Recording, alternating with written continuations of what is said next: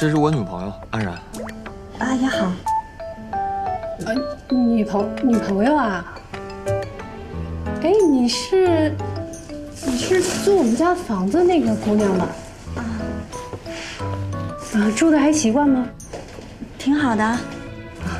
住的好就好。我看你跟我们家颜月相处，是也挺好的哈。挺好的。你这住进来还没几个月呢吧？妈，别问妈。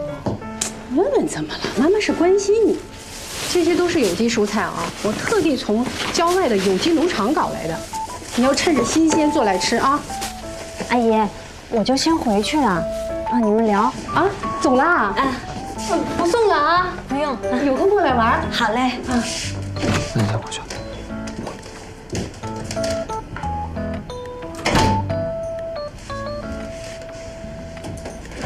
妈，我都跟你说了多少次了，你来之前要跟我打声招呼，别搞突然袭击。我这不是忘了吗？你看这蔬菜刚到，我就想着赶快给你带过来呀。阿姨，你怎么来了？快请进。这房间改造一下，温馨不少啊。您请坐。哎，好。这个房间呢，是我跟颜月一起重新布置的。您看这个沙发套还是颜月选的呢。哦，她还会选这种颜色呢。看来她跟你在一起之后，开心不少。按她以前那性格，那恨不得把家里的东西都变成黑的、灰的。真的。你多担待啊。哦，我们俩互相担待。你是做什么工作的呀？阿姨，我跟几个朋友在一起创业，我们有一个游戏公司。游戏呀？我看现在那小年轻都在手机上玩那些打打杀杀的东西，颜月也爱玩。哎呦，真是理解不了。我们那款游戏呢，更加适合女生玩。那你一个女孩子，就自己这么年轻就当老板了，也真是挺厉害的。那你对你自己将来的规划也挺清楚的吧？目前就是走一步看一步呗。创业其实没有那么容易。是啊。哎呀，时代不一样了，你们年轻人机会多。哎，那你今年多大了？阿姨，我今年31。哦，你31岁了，好像比我们家月月大6岁呢。那你爸妈知道你们俩之间的事情吗？他们怎么看呢？我还没跟他们说。也是，你没来得及跟妈妈讲哈。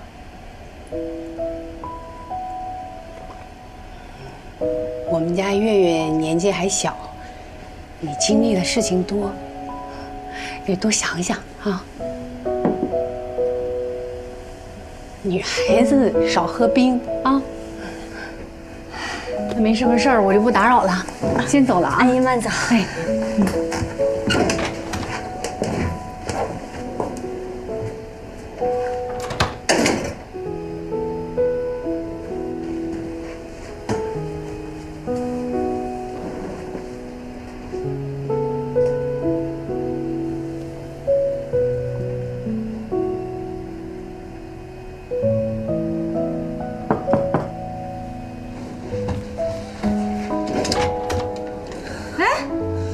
节目录完了，你怎么这么急啊？太想见到你了。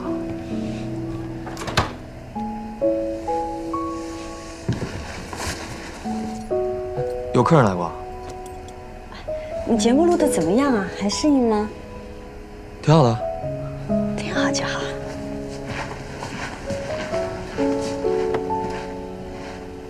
我来帮你吧。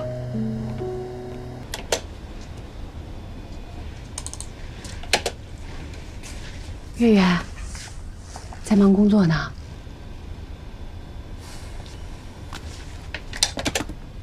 妈，你又想干什么？月月，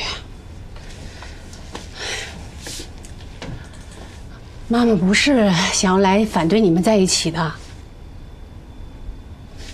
我也找安然聊过了。你去找安然聊过了？你们聊什么了？他大你6岁，你怎么看？你去找他就是为了聊这个？他已经工作很多年了，你才刚步入社会不久，他经历了什么，你根本没办法体会吧？也许你们现在的相处是融洽的，是开心的，但是你有没有想过以后啊？比如他工作上遇到了什么问题，你能站在他的角度上去体谅他、理解他吗？又或者，你想在事业上多奋斗几年，他能等得起吗？他已经31岁了，再过几年就过了最佳生育年龄了。妈，你太不尊重安然了。我跟他是认真谈恋爱的。月月，妈妈不是想要说安然什么不好听的话，我只是想给你一些客观的提醒。你们俩年龄方面的差距导致的问题，远不止我刚才跟你说的这些。就算妈妈不说，你们自己是不是也应该认真的想一想啊？